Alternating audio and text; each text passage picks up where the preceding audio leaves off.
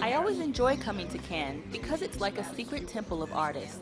So for the actors and those who come to conduct business, it is the place to be. So for that, I always want to come back. I maintain a strong hold on the type of projects that I'm a part of. Basically, no film company can control my work. I choose the film that I like the most, and if I like the film and the script, I will go for it. It is not important to make a lot of films. It is not a matter of quantity, but a matter of quality.